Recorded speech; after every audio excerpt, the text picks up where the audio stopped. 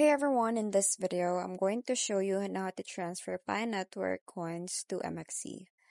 So first thing you're going to need to do is go to Play Store, App Store and search for MEXC and then just download and install the application.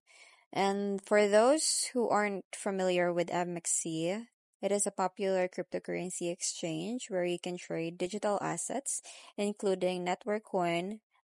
And now, once you have installed the application, just open it and log in. If you don't have an account, create one. And first, in the bottom right corner of the screen, just tap on Wallet.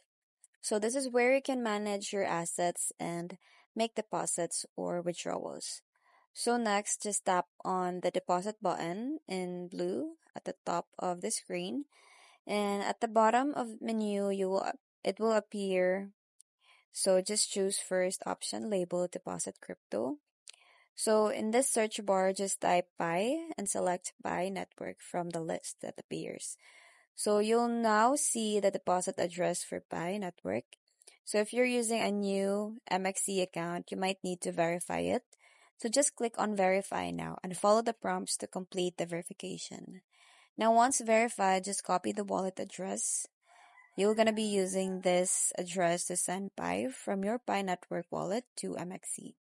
Now open your Pi Network application and log, and using either your fingerprint or passphrase to access your wallet.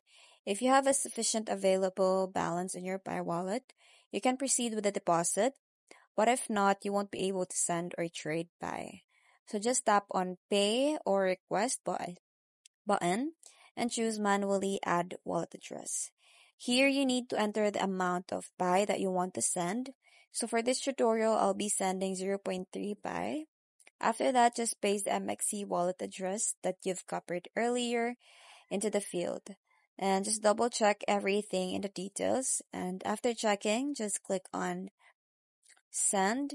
And keep in mind that there will be warnings about wallet transactions. So read them carefully before confirming. So now we got the confirmation that our transfer is succeeded.